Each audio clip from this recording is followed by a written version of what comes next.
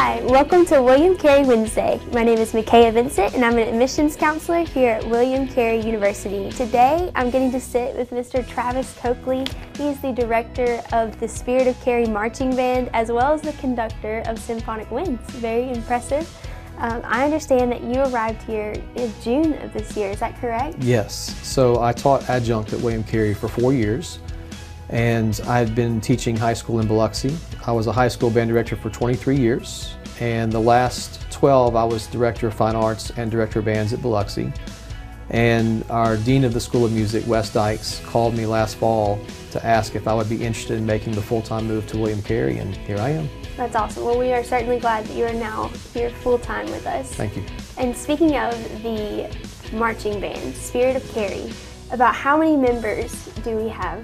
So this year we have almost 110 members, which is our second all-time enrollment in the group, which is exciting. We're up 20% over last year, and we expect an even bigger group next year. Wow. So tell us about Spirit of Carey. Where do you guys perform? So Spirit of Carey is William Carey's marching band, the only indoor collegiate marching band in the state of Mississippi.